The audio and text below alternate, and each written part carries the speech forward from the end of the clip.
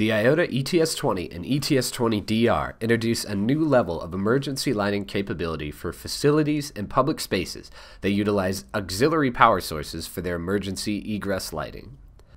This video is designed to explain the wiring and functionality of the ETS-20 and demonstrate how its unique advantages can increase energy efficiency and lower your power costs.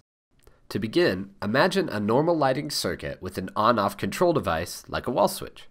Now, a common emergency lighting solution to use in this situation would be either a generator or an inverter. Either the generator or inverter would power a separate circuit that would include emergency lights, and is controlled by a transfer switch that switches from normal power to generator power during an emergency.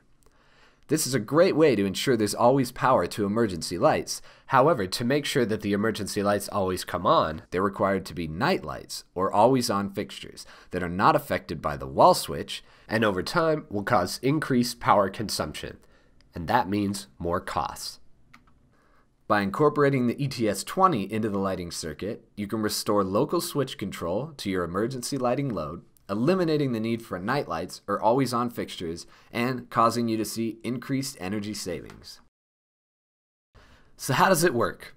Well, the best way to understand the ETS-20 is to understand how it's wired and installed, and that begins with the normal power sense. These include the 18-gauge black wire and 18-gauge white neutral wire, which connect to the normal line and normal neutral respectively, making sure the black wire is connected ahead of the control device. These wires are used to sense whether power is being applied to the normal lighting circuit.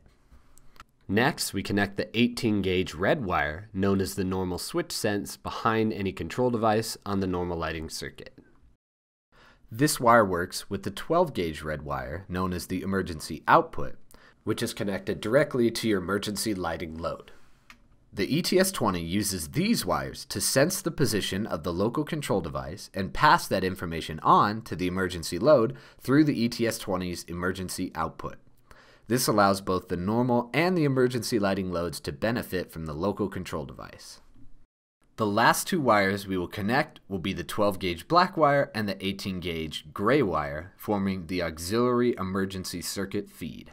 And that will complete wiring for the ETS-20. During normal power conditions, power flows through the ETS-20 to the emergency load according to the position of the control device as sensed by the red 18 wire. If the switch is turned off, the ETS-20 interrupts the flow of power to the emergency load, turning off the lights. This allows both the normal and emergency load to benefit from the local switch control, giving you complete control of your lights. Complete control means energy efficiency and the nice cost savings that come from less consumption. Should a power loss occur, resulting in a switch from normal power to generator power, the ETS-20 will sense the drop in power along the normal circuit and reroute power through the red 12 and black 12 wires, bypassing any local switching or control devices and allowing your emergency lights to operate at full lighting output. The ETS-20 also includes an optional remote device jumper that can be connected to a remote device like a security panel or a fire alarm, which can be used to tell the ETS-20 to bypass the local switching or control devices for the emergency load. The ETS-20 can be further configured to allow for dimming applications.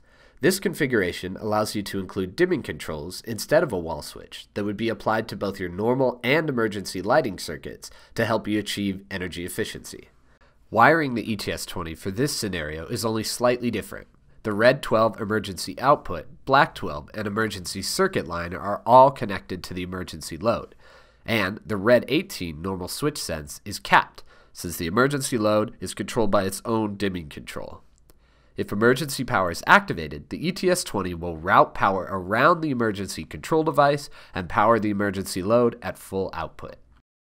The applications for the ETS-20 don't end though, as IOTA is proud to announce the latest in emergency transfer switching technology with the ETS-20-DR. The ETS-20-DR is designed to work with 0 to 10 volt dimming systems and provides additional dimming relays that allow for dual zone dimming bypass. The applications for dual zone dimming are endless, but a great way to imagine it in action is to think of an auditorium where there would be two different zones of lights that would have separate dimming controls. This would let you keep the lights on at full brightness on the stage while the rest of the auditorium was nice and dark for the attendees. Both of these dimming zones would include normal and emergency lights.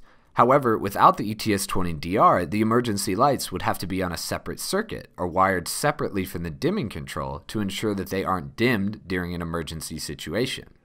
By incorporating the ETS-20-DR, however, you can restore the dimming functionality to both zones of lights and be confident that your emergency lights will come on at full brightness. Before we move to wiring, a distinction should be made between zone dimming and the standard ETS-20's dimming option. In our auditorium application, you would achieve having two dimming controls with the standard ETS-20's dimming option. However, the second dimming control would only dim the emergency lights. The other dimmer control would control all the normal lights. With the ETS-20-DR, you can achieve zone dimming, which allows two different dimming controls to control two different zones, which can include both normal and emergency lights. Let's move to wiring. Wiring the ETS-20-DR is almost effectively the same as wiring the standard ETS-20. With the ETS-20-DR, the red 18 normal switch sense serves as a master switch sense for both the dimming zones, meaning both the normal and emergency lights can be controlled by one master switch. The ETS-20-DR wiring deviates from the standard ETS-20 wiring with the introduction of the dimming relay leads. The ETS-20-DR interfaces its leads with the pre-existing leads coming from the dimming control for each zone independently. So starting with Zone 1, the brown-white, normally open wire interfaces with the violet leads going to the normal lighting load and the Zone 1 dimmer control. Next, the brown common interfaces with the violet lead going to the Zone 1 emergency lighting load. And lastly, in this application, the brown-black normally closed wire is capped. However, this lead can be connected to another control device, such as an alternate dimmer, to accept a signal other than full output while in emergency mode. During normal power situations, the ETS-20-DR allows the signal from the dimmer control to pass through to the emergency lights. However, once a drop in normal power is detected, the ETS-20-DR will open the connection between its relay leads and interrupt the dimming signal to the emergency lights. Having no signal from the dimmer telling it otherwise, the emergency lights will then operate at full brightness. And after Zone 1 has been wired, you simply duplicate the wiring using the orange leads for Zone 2. And at this point, your ETS-20-DR will be properly wired and ready to handle your emergency lighting needs. We hope you enjoyed this demonstration, and you feel equipped now to tackle your emergency lighting needs with the help of the ETS-20 or the ETS-20-DR.